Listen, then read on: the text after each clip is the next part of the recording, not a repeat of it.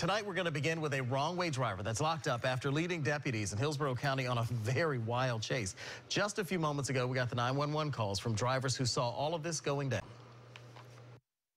And there he goes. He goes to see, he almost crashed again. Detectives tell us this man, Derek Hyde, was driving the wrong direction on US 301. Eagle 8 flew over that scene after detectives deployed the stop sticks to get him off the road. But then Hyde, they say, started ramming the deputies' cars. And as I found out today, this was not his first brush with the law and not the first time he tried to run either.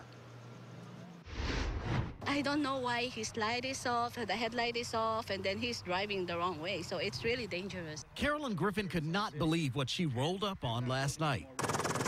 Hillsborough County Sheriff's deputies in hot pursuit of a wrong-way driver on US 301 in Riverview. I told my daughter, we need to get out of this situation. Yeah. The situation, 20-year-old Derek Wayne Hyde. He was driving the wrong way up 301. Listen to the 911 calls from drivers who saw this all unfold. This guy is all over the road. He's on the other side of the road. He's going to cause a head-on collision. There's a car. I'm a few cars away from him, but I can see that he almost hit somebody head-on. And when deputies used stop sticks to put it into his running and cornered him, he started ramming their cars. Carolyn and Anthony saw it all. And we could see that they had boxed him in.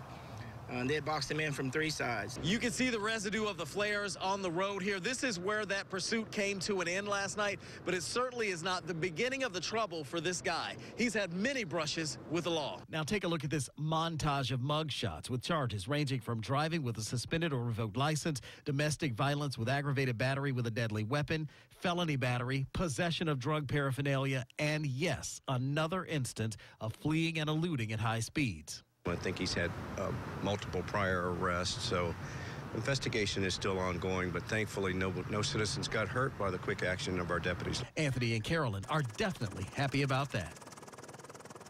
Derek Hyde's latest charges include aggravated battery on a law enforcement officer, fleeing to elude, and reckless driving. Now, we did stop by the suspect's Riverview home today. The person who answered the door did not want to talk.